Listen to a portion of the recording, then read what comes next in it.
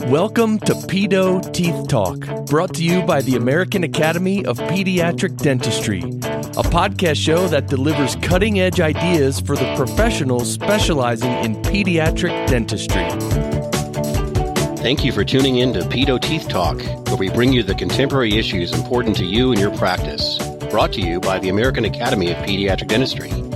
I'm your host, Joel Berg, and thank you to our Pedo Teeth Talk sponsor, Hugh Freedy, for helping us bring you great content. We couldn't do this without them. Be sure to visit them at www.hughfreedy.com. Our guest today is Dr. Clarice Law. She is a clinical professor in the sections of pediatric dentistry and orthodontics in the Division of Associated Clinical Specialties at the UCLA School of Dentistry. She's received her dental degree from Harvard School of Dental Medicine. She completed specialty training both in pediatric dentistry and orthodontics, also at UCLA. Dr. Law is teaching pediatric dentistry and orthodontics to dental students and residents, has done many things in academics, in organized dentistry with the APD. She's done an incredible amount. And she has developed a special expertise in biophysico-social, and I'll have her talk about that, changes in individuals throughout the stages of life. And she's an active teacher. She's an expert on behavior guidance. So our topic today with Dr. Law and Clarice, I'm really thrilled that you've decided to talk to us about this today, because this is probably one of the most important topics to a pediatric dentist is non-pharmacological behavior guidance. So with that long intro, I wanted to say thank you very much for being here, and I really appreciate it. We're going to have an interesting talk today.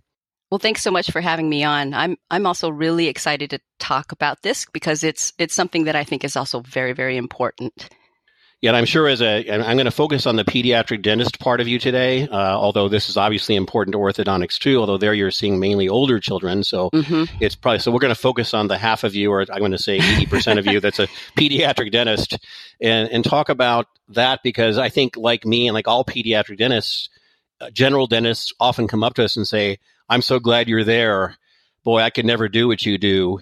And what they're talking about is this topic is behavior guidance. They just don't want to deal with it. So, what got you interested in this? I mean, you're an expert and you have a particular interest. How did you get interested in this behavior guidance subject? Oh, well, that's kind of a funny story. Basically, I kind of painted myself in a corner.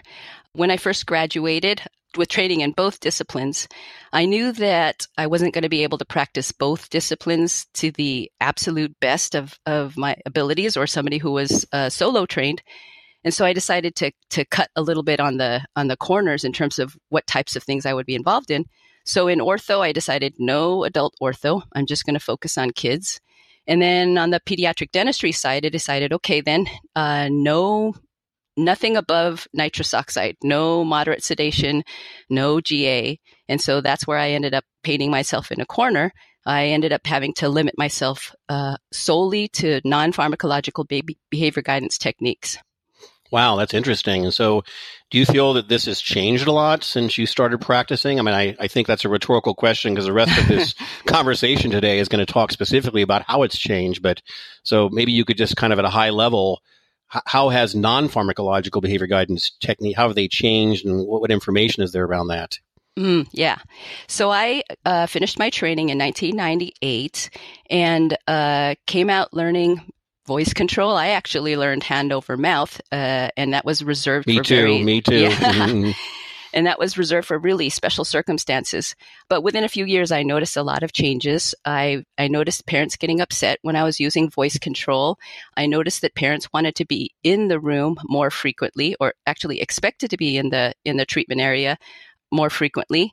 And then, of course, passive restraint. Those were all things that I felt like parents were less accepting of, and I was using less frequently.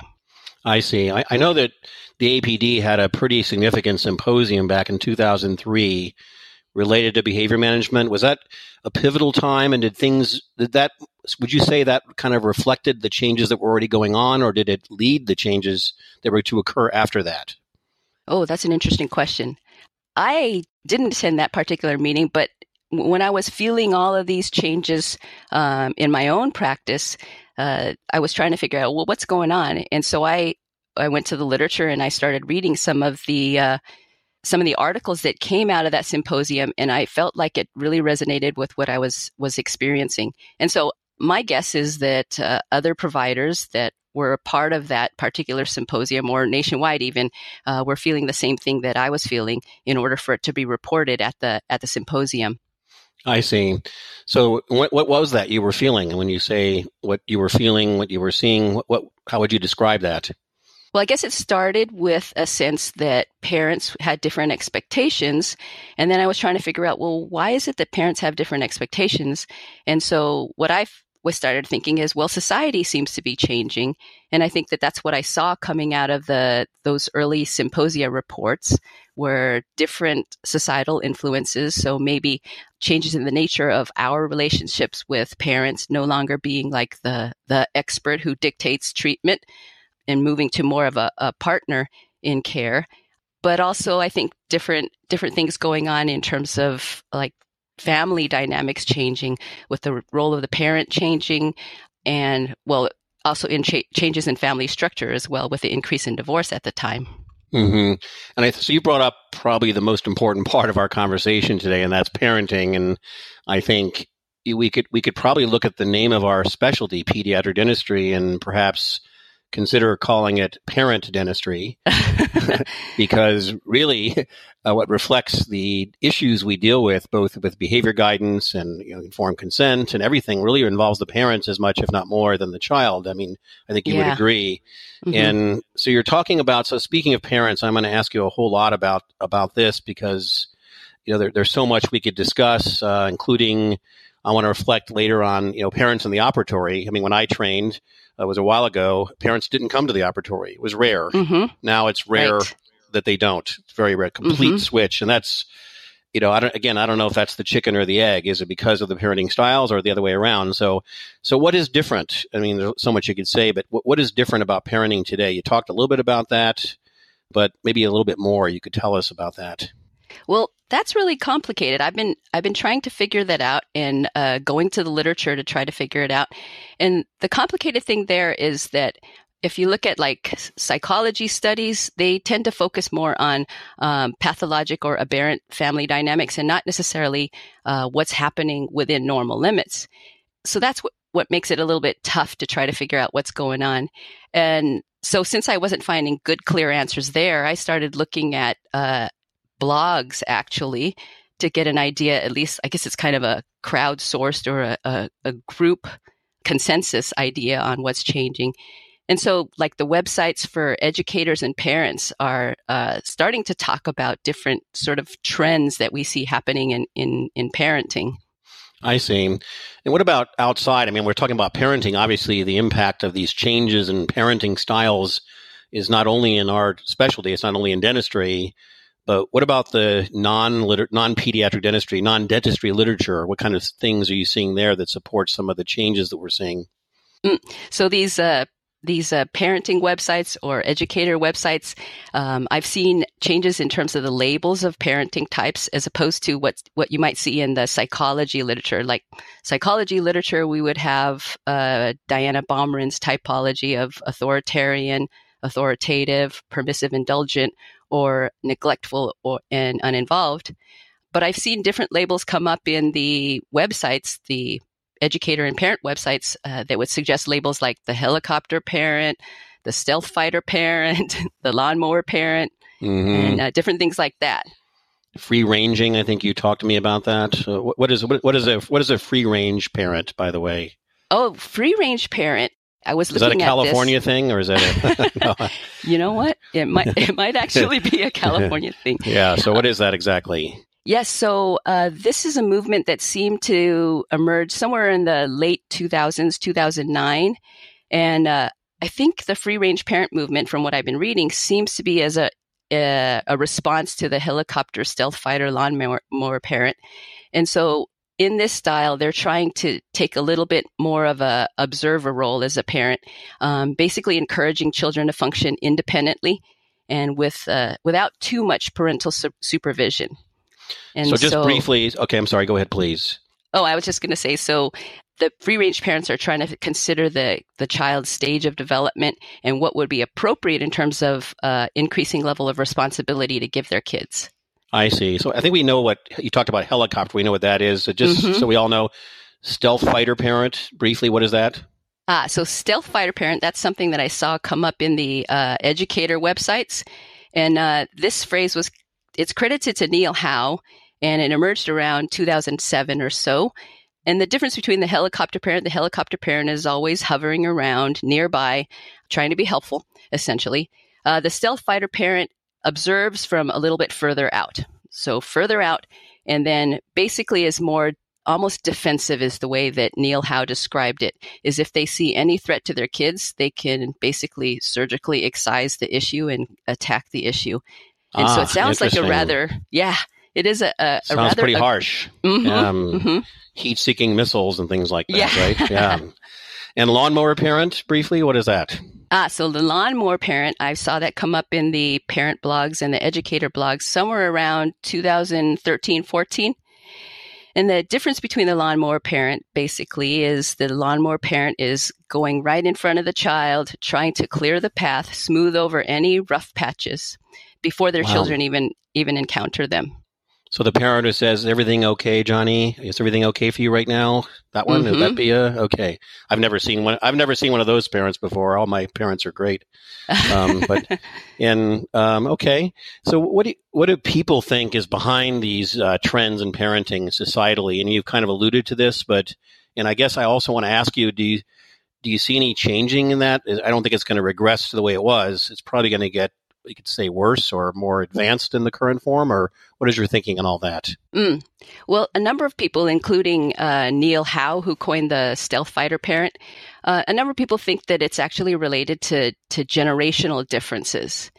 And there's the really interesting theory, it's the Strauss and Howe generational diagonal, that's been quoted from the Pew Research Center and a number of different sources. But basically, they were looking at the different generations and suggesting that there are trends among the changes in the generations. For example, what are some of those generational trends?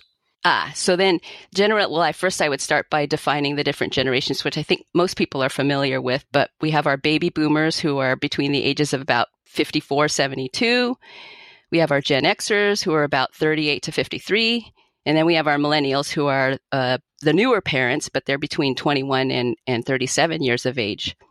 But what Strauss and Howe were proposing is that there are actually cycles that occur in generations. And there are 80 to 100-year cycles with 4 different archetypes is what they see. And what they basically think is these archetypes, they have some basic attitudes that they share towards family, towards risk, culture, and different things like that.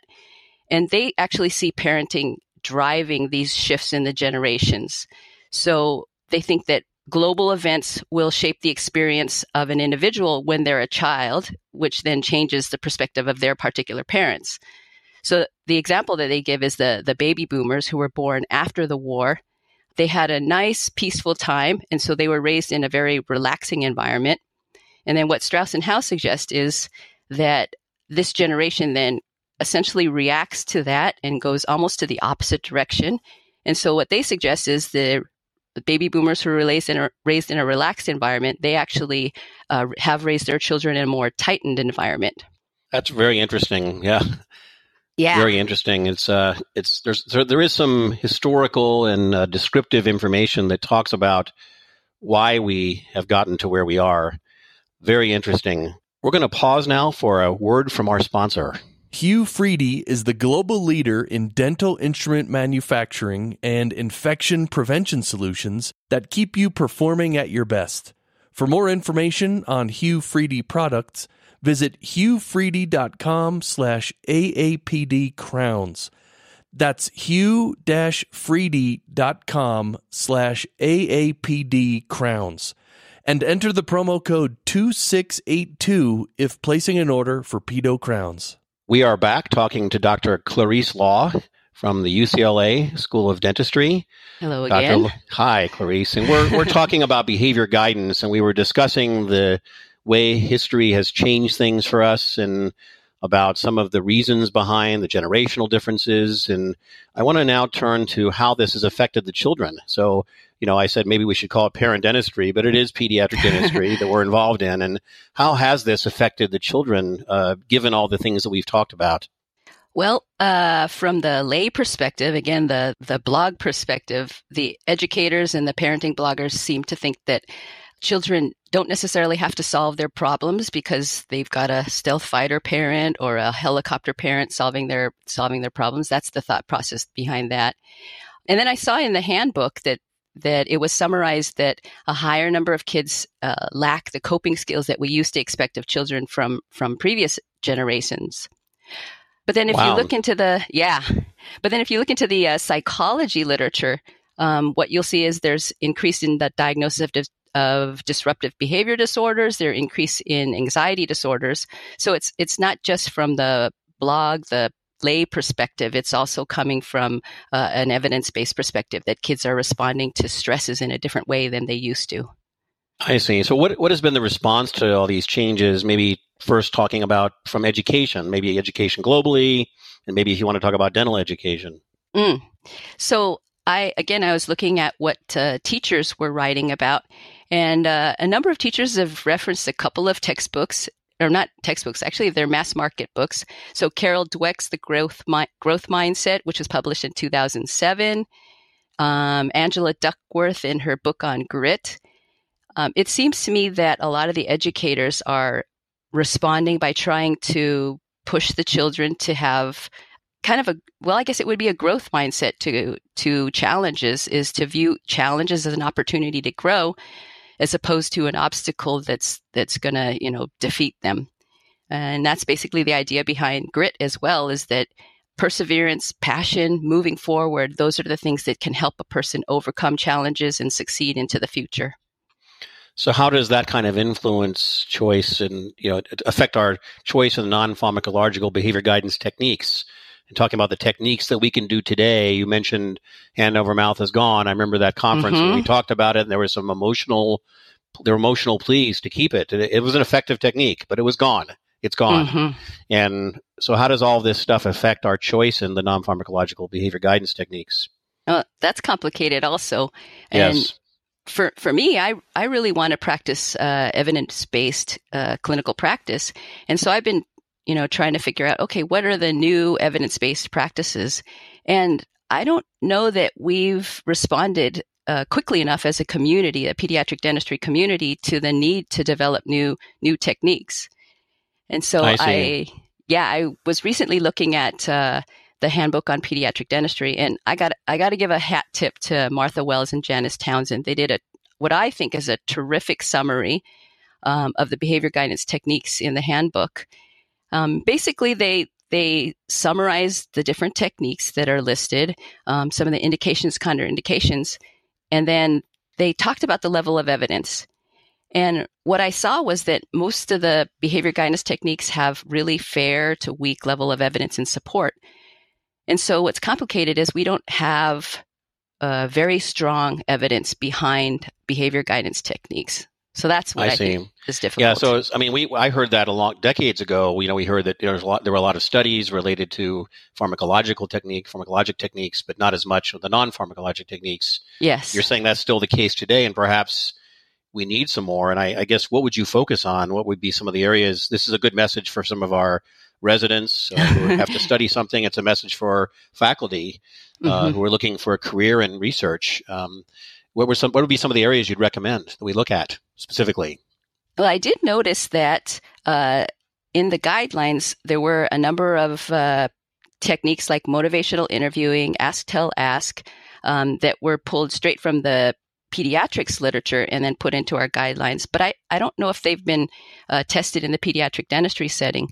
But I'm not 100% sure of where we would look then for techniques.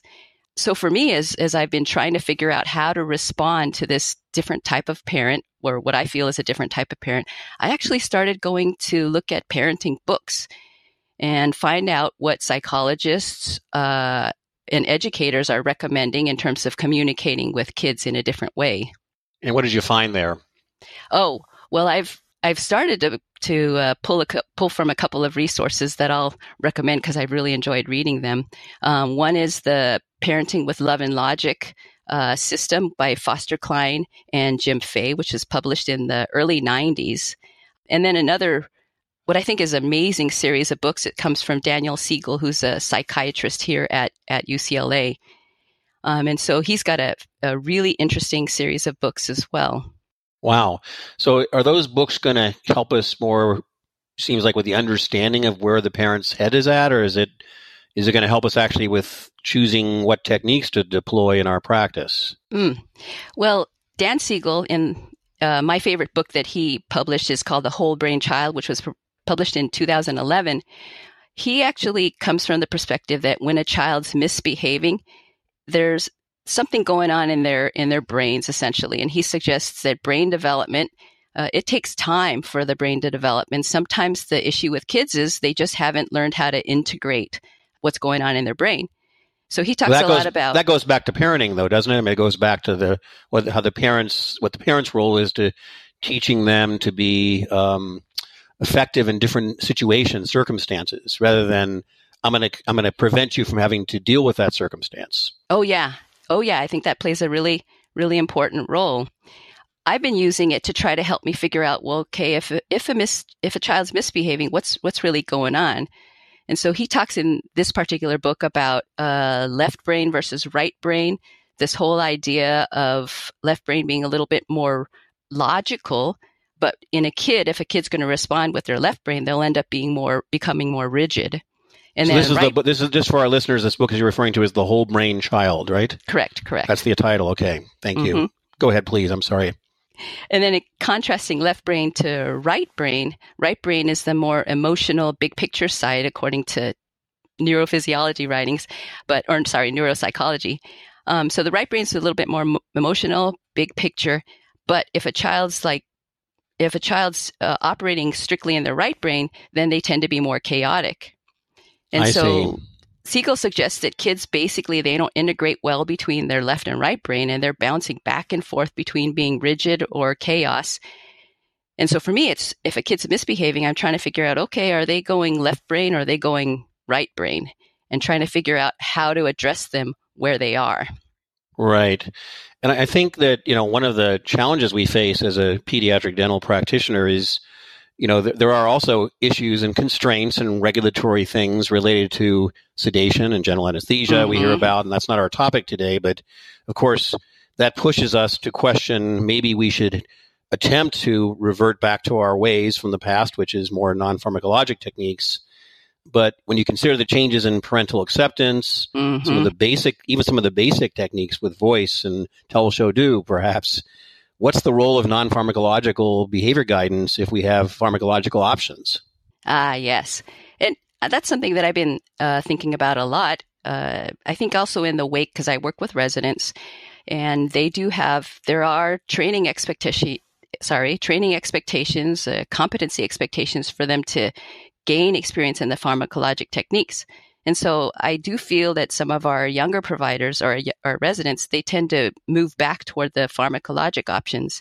And it makes me sad because I feel like our gift in pediatric dentistry is to learn how to work with the kids from a non-pharmacologic perspective. So one of the things I do think about is, I'm a big fan of your continuum of caries management approach. And I'm a big fan of the way that we're thinking about medical management of caries as opposed to, treatment, restore. Sorry, it should be restore. And so I do believe that if we're going to move towards the medical model management of caries, we are going to have to learn non-pharmacological techniques and to really address those techniques, because sometimes those appointments can be hard appointments. Yeah, they can. I think you've enlightened us today. There's a lot of stuff for us to learn, and there's one of the reasons we all chose this specialty and we love it is because we feel like we have something to offer in that regard, that we can provide a good experience to children because we're experienced in providing this non-pharmacologic management as well. We have to be able to do it all. And that was really interesting. So I think in closing, could I say, or could you say to us, Dr. Law, that there is a future and maybe some growth opportunities in non-pharmacological behavior guidance techniques? Absolutely. Yes. And I think what I heard today is there's some room for research. There's some room to rethink how we do things and case selection, and maybe we can do both well. We can be good at both sedation and anesthesia, of course, and also with reverting back to what made us want to do this in the first place, to be really good at all levels in dealing with children. Wow, that was fantastic. So I thank you so much for being with us today. That was enlightening, and I'm going to rethink what I do because of it.